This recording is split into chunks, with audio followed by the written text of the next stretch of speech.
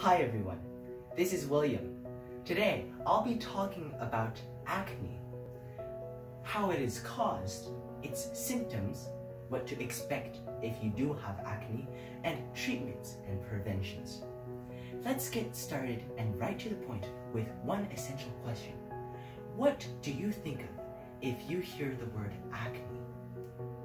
Some people may think acne causes lots of pimples, red bumps on your foreheads, just like what I have right now. Others might think, ugh, the yellow icky pus, get me away from acne.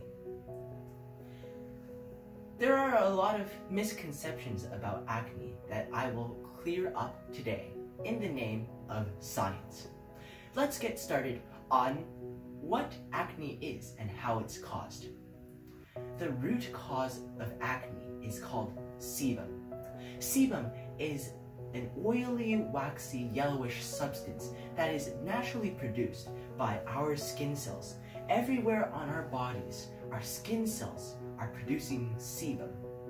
Normally, sebum is an insulator and also a protector that can trap bacteria in its path. However, if there's too much of sebum can start to harden. Now, mind you, on my hand here, there are thousands of little hair follicles. Hair follicles are the little holes where hair grows out of. Underneath my skin, right next to these hair follicles, there are tiny sebaceous glands, and these are what secrete sebum. If there's too much sebum being secreted from those glands, the sebum quickly clots up the hair follicle, leaving there to be an inflamed site. Now, some of you might have a question. Why do teenagers especially have acne? This is because, one, our facial cells, skin cells, secrete the most acne out of all of the other body cells. Two, during puberty, teens have hormonal imbalances, which causes facial skin cells to secrete an abnormally large amount of sebum. Because of this, teenagers will frequently experience some of the symptoms I will be talking about right now. Because of these hormonal imbalances, teenagers will frequently be dealing with pimples, blackheads, whiteheads, everything that we will be talking about in our next part. What can you expect of acne if you do have it? We will be going over 3 main symptoms today, and these happen to be the symptoms that people struggle the most with. The first is a blackhead. Remember I was detailing how your skin cells can secrete a lot of sebum? When your skin pore is open, that means that when the sebum builds up, it is quickly going to get oxidized. Here's another question for you. If you leave an apple out in the air with no cover, and it's a sliced apple, what will happen to it? Visit it after a few hours, and you will have noticed that the apple's color will have turned brownish instead of its usual whitish, yellowish color. This is because of oxidation, oxygen's reactions to specific chemicals, like the ones in apples and the ones in sebum. That's why, if you've ever seen a blackhead, the sebum will turn black. Let's move on to the whitehead. The whitehead is a close relative of the blackhead. The only difference is that in whiteheads, there's a flap of skin covering the site where the sebum is building up, allowing the sebum to take on its true color.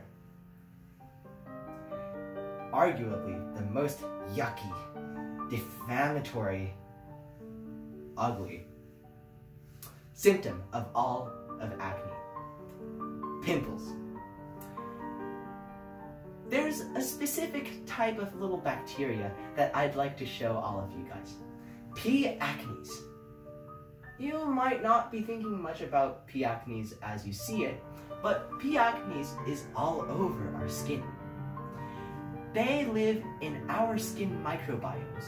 Now, if you weren't aware, on our skin there are thousands of tiny microorganisms, whether it be harmful viruses to helpful bacteria. I want to show you this very common skin bacteria called P. acnes. You might not think much about P. acnes as you see it, but P. acnes is all over our skin. In normal conditions, P. acnes is a helpful bacteria, unlike Staphylococcus aureus, which can cause brutal skin infections. P. acnes, however, does like to infect clogged skin pores. So that means when your dirty fingers reach up to touch your face, you might have a second thought about touching your face, because now you know that P. acnes, once it gets onto those clogged pores, likes to infect them and turn them into pus-filled pimples. Let's move on to treatments and preventions. First, treatments. Remember, if you do have acne, do not despair, as there are support groups out there for you, and there are a multitude of different ways that you can treat or prevent acne. Let's go over a few common treatments of acne. I have grouped them into two main categories: self-care products and prescribed medications. Self-care products include benzoyl peroxide, which is a very useful cream that's usually found in skin lotions and skin cleansers. Benzoyl peroxide is a chemical that not only helps you get rid of inflammatory acne, it also kills P. acnes. So it's a 2-in-1 medication that you can buy over the counter. We also have antibacterial soaps. You should probably have 1 or 2 cans of these lying around in your home.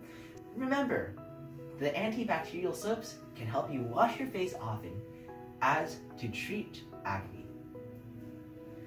Now, if your acne is just too bad for these self-care products, you might want to visit a dermatologist. He or she will probably prescribe you with either antibiotics or vitamin A derivatives. Antibiotics will kill P. acnes germs so that they have no chance to infect those clogged pores. And vitamin A derivatives helps unclog your clogged pores. So those are two major medicines that are very helpful to acne patients. What if you just don't want acne to happen to you? Well, most people have acne. Don't worry about it. But if you're really that adamant about not getting acne at all, here's a few strategies that I'd like to present to you. First, do not touch your face. Why shouldn't you touch your face? Remember what I was saying? On the surface of your hand skin cells, there are thousands of little P. acnes bacteria. If you are touching your face, you're providing them a free ride onto your face where they can start infestations in those clogged pores. Washing your hands also helps a lot, because if you do need to touch your face, be sure that your hands are clean before doing so. And finally, eating healthy and exercising can help. If you eat foods too rich in oil or fat, it increases the chance where the sebum that your cells are creating becomes too excessive. I'd like to state one more time the crucial importance of not feeling depressed when you do have acne. Many of us struggle along with you. And as I have talked about before, acne is just a small skin disease that we as teenagers need to experience and drive through. Ultimately, we will drive through and overcome the storm. if you are, as I said, adamant about your acne conditions, there are always preventions and treatments. Thank you.